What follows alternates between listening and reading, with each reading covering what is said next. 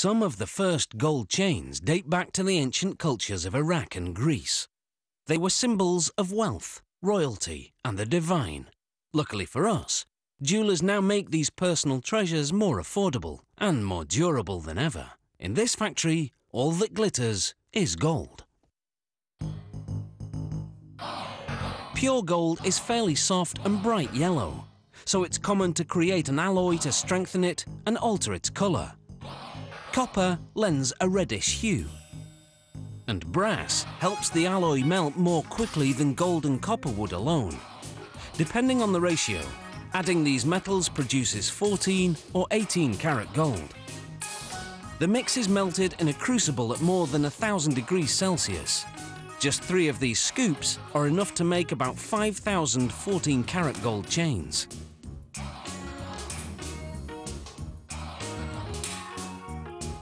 The molten alloy is poured into a casting machine.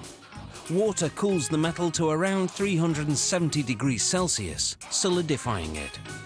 The metal passes through a round die, which shapes it into a golden rod that's nearly 2 meters long. After the rod is cut in half, it's passed through what's known as a breakdown mill. The machine reshapes the rod from circular to square, so it will be easier to stretch.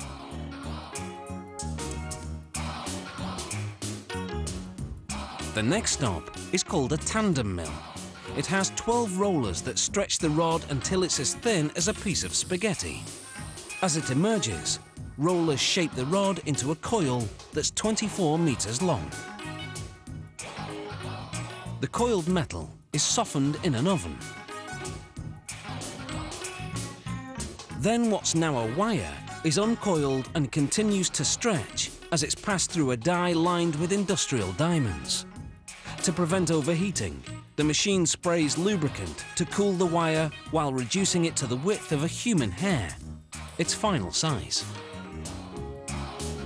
The wire then winds into a spool, almost 3 kilometers long.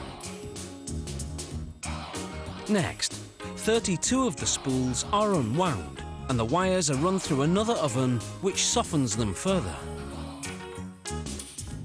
Just in case you're thinking working here is a golden opportunity, you should know that security is very tight. Employees must pass through metal detectors before going home, and wearing jewellery to work is strictly forbidden.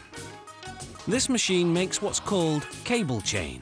It passes wire through a link and closes it to make another link. The machine makes 600 links per minute. Here, a random quality check is being carried out. This machine makes a Venetian-style chain. The wire passes through a channel, where mechanical jaws bend it over a die to make a link with the preceding segment. To make what's called a spider style, this machine passes a wire through up to 5 loops before closing the link.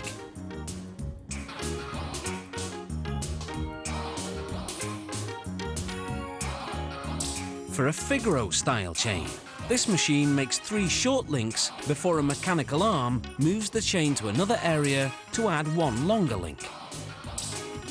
The arm then moves it back to add 3 more short links.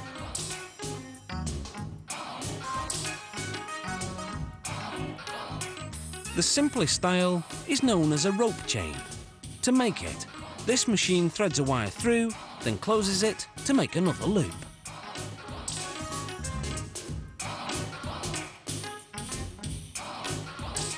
The finished chains are coated with a lubricating powder that prevents the links from sticking to each other during the next step, when the chains are heated to 815 degrees Celsius. This activates a soldering agent, which was added to the metals earlier.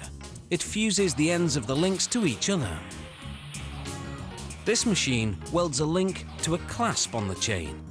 A tag indicating the gold quality goes onto the clasp. Finally, the chains go through 4 chemical baths, which clean them thoroughly. Then they're plated with a layer of 14 or 18 karat gold, which creates a more vibrant finish. After one last quality check, these chains are ready to dazzle their way to a neckline near you.